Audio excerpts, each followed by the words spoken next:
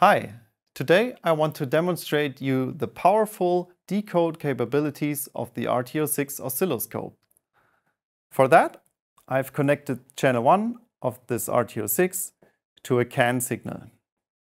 And as you can already see on the display of the scope, I have a very long sequence of CAN bursts, so I'm capturing several hundreds of milliseconds.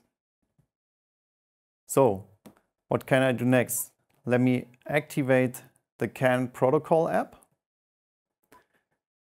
If I do that, and if I have all the settings right, like the bitrate and the threshold, for example, but if I've done everything all right, I see my decoded frames here, and I also see a decode table with all the details like frame start, so timing, frame type, and ID, and the data content of the telegram and the CAN signal.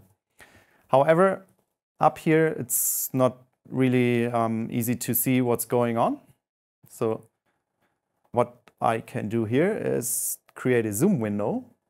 So if I select my zoom from the toolbar and draw a window here, for example there, I can see more details of the actual signal, but I can also see more details of the decoded data. Let me just zoom out in a bit more so I can really see the decoded data. And let me also stop here. So I've now taken one very long sequence, I have a zoom window, and I have my decode table. The next feature I'm going to show you is pretty helpful, because that's the so-called zoom coupling. If I go to the CAN, activate the zoom coupling, I can now select any of the telegrams from the decode table.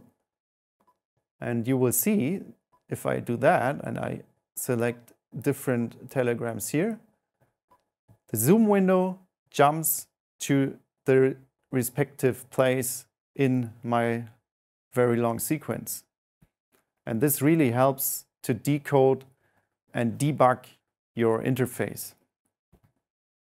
I hope that with this video I could show you the powerful decode capabilities of the RTO6 oscilloscope. Thanks for watching.